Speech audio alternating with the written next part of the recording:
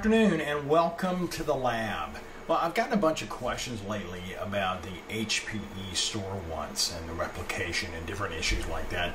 So I wanted to take a couple minutes and walk you through that. It's pretty straightforward how they're set up and where they are. And if you haven't seen their interface, I'll pop one of those up as well. These are the VSAs, so they're virtual and they're running out of vSphere 7 in my lab. So first, let's take a peek at the interface itself.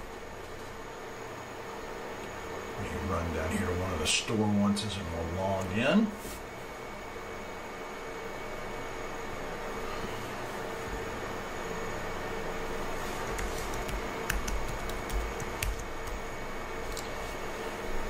Now here's one of the ones that I've got a pair. Very straightforward. It comes up quick. It's very slick. It took, I don't know, 30-40 minutes to install. This one's got 6 terabytes of storage on it.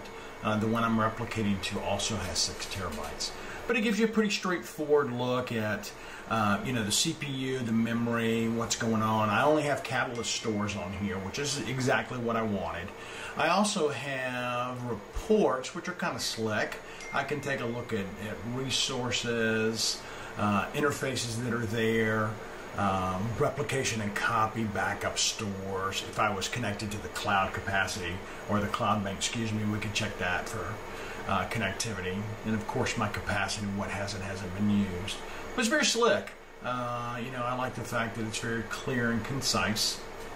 So we'll go back here and let's minimize this. Now, if we take a look inside the lab, this is 10A, and I've also got the AWS plugin installed. So if you don't have the latest version of Veeam, you need to jump out to veeam.com, go into the downloads, and pull version 10A. It has all the nuances and changes, I think around 1,200 of them, from the original release of 10. So go in and grab that. So let's take a peek down underneath our infrastructure, and we'll look at our repositories. And there's a pair of them. I've named one of them Target because I'm going to use this one as my repository, but this is the one I'm going to replicate to. Now remember, with the Store ONCE units that you are going to replicate the entire repository. We can't go in and say, hey, I just want to do these backup jobs or this piece of information. It's repository to repository, okay?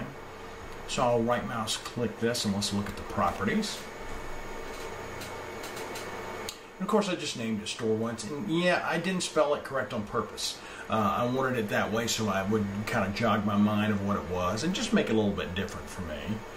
There's my admin credentials that are there in the IP address for this particular one. Okay, we'll do next here. I've gone into the Catalyst store, and as I told you when we were looking inside the interface, I did create a Catalyst store inside of there. Pick it, check it, and here I'm going to limit it to 4 tasks.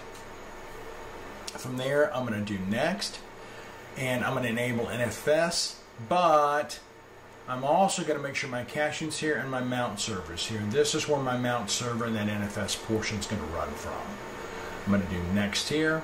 All those things have already been installed. Then I'll do apply here if that's what I'd like to do. I always have the ability the first time that I put these in place, if there's any existing backups here, I can import those rascals right in.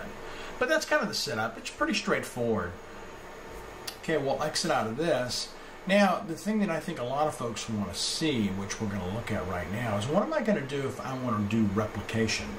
Well, I've got my backup copy job here, but if we go into backup copy, here's my Store ONCEs. Once I've got them built as repositories, all of a sudden now I have this option pop up on my menu. I can click here, and we'll just call this a test.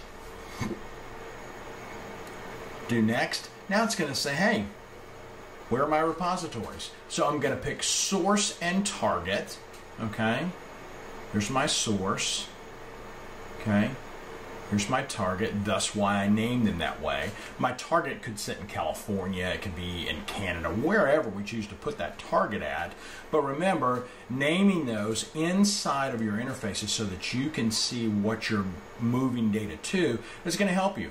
Many of my customers have 40, 50, 60 different repositories globally, and they need to be able to see where those things are located. So use names that are going to make sense to you. Okay? There's my repository source, my repository target, I do next here, then I get that awesome menu from 1905. I love this old NT menu. You can go in and highlight whatever you want. You can disable those hours, make it so that it's going to disable those hours, or you can change and check anything that you want. After that, you do an apply and then do a finish. But we're going to cancel this because I've already got it built. Okay? And inside of here, if I go take a look at my job, this is going to do my copies because down below, let's look at my HPE Store job. I'm going to edit this. There's my virtual machines where they reside. Here's the storage that I'm initially dropping them to. Okay, I'm going to dump them on this store once here. Okay, we'll cancel that out. And then my copy job runs from here. And you can see we've done very similar. There's my, as I showed you the build, store once to target once, schedule and summary. Okay, that's pretty much it. It's very straightforward. I can take you in real quick. Let's take a look inside of vSphere so I can show you this, just so you can see the virtuals that are running in there. There's some clusters. Clear this. Let's take a look. Here's my store onces. Yeah, they're very straightforward. CentOS. There's my IPs and my storage that's attached. Well, that's all I've got for you today. I hope you've enjoyed that. Again, great tool with the HPE Store ONCE. A replication back and forth to different locations. Fully supported by Veeam. Take a look on our website if you need more information, veeam.com. Take care. Talk to you soon.